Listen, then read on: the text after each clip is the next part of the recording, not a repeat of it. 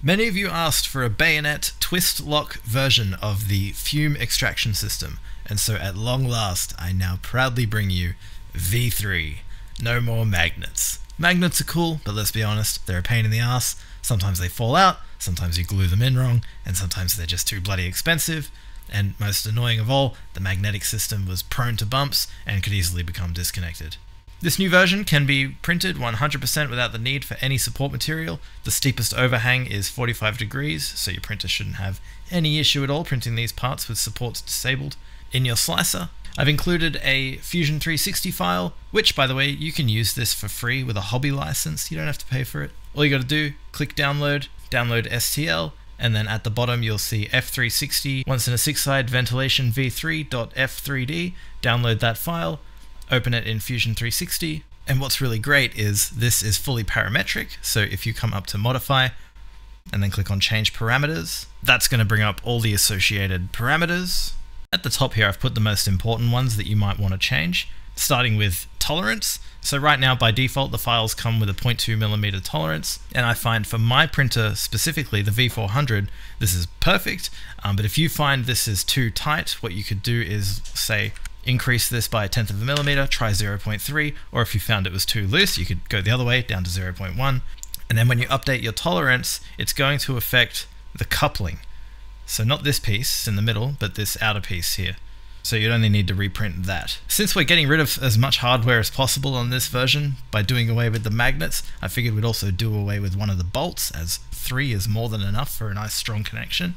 However, this is backwards compatible, so if you're coming from version 1 or version 2, which, by the way, to eliminate any confusion, version 1 was what was posted here on Printables, and version 2 was posted here on MakerWorld, and this was the release where it first became parametric. And you can see there's a Fusion file here as well. Now, if you've already drilled some holes and you're coming from version 1, what you're going to need to do is update the bolt count either to 4 or 8, whichever you prefer. You could get away with 4 even if you drilled 8 holes, but yeah, you could do either. And then importantly, you need to change the bolt offset here. Now in the comments over to the side, I have written the information you need to know. So if you're coming from V1, you need to change to 52.494.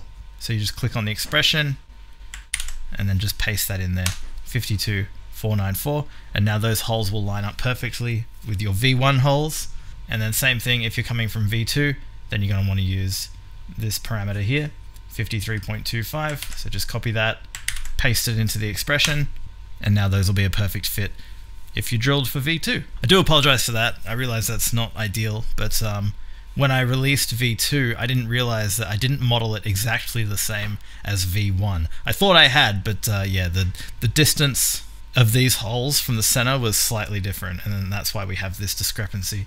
And then for version 3, by default, just to keep things nice and round and simple and clean, I've gone with 51 as the default. Now, if you're unfamiliar with Fusion 360, after you've made any adjustments, to get the STL file, all you got to do is come over here to the side, expand this little window, come down to bodies, expand that, and then you'll find body 1 for the source coupling here. Right click on it, click on save as mesh, and then over here make sure this is set to STL, unit type millimeter, refinement high. That's the quality basically. And then hit OK, give it a name if you like, choose where you'd like to save it, and then hit save, and that's it. You should now have a brand new STL file with the updated tolerance or bolt holes or bolt offset, whatever changes you needed to make. Now you've got an STL that you can send to your printer. We've got a few different options for covers for when your hose isn't connected.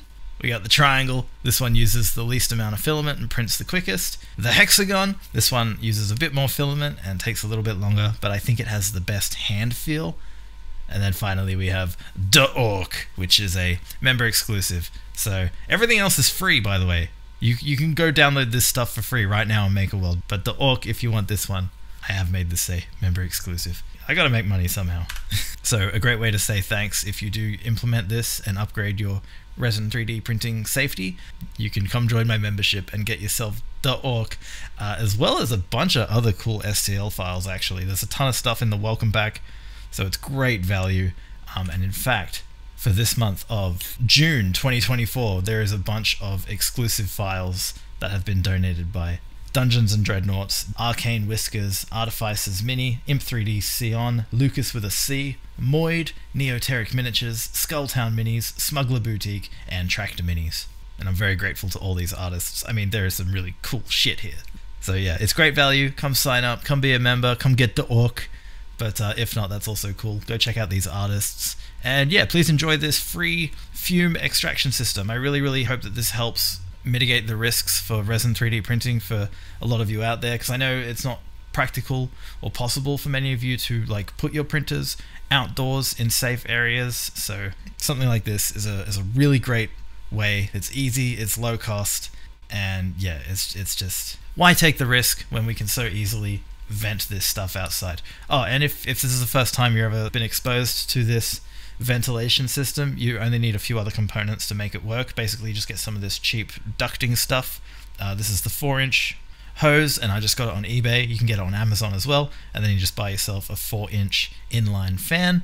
And then if you've got a sliding window, you're in luck, because it's really easy to just install like a piece of timber with drill a hole in it.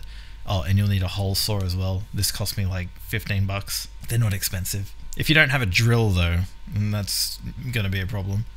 You can get a cheap one, I guess, but I don't know. A drill is one of those things where if you can stretch for it, it's really worth it to spend a bit more and get yourself a nice one, because it's going to last you years, and you're going to find endless uses for it, and you'll be grateful to yourself every time you use it that you did buy a nice one. That's my opinion on tools. What is it? Buy once, cry once. But yeah, go forth, be safe, and enjoy this new system. I think it's great. I'm really happy with the way this works. It's so satisfying, and yeah, it's robust, because I would always knock the other one loose. Like, I've got my counter on wheels, so if I push that around, then the hose would disconnect, fall to the ground, and yeah, it could be a real pain. But this one, it's not going anywhere. Alright, so that was just a quick update. Thanks for watching, and yeah, cheers, bye bye.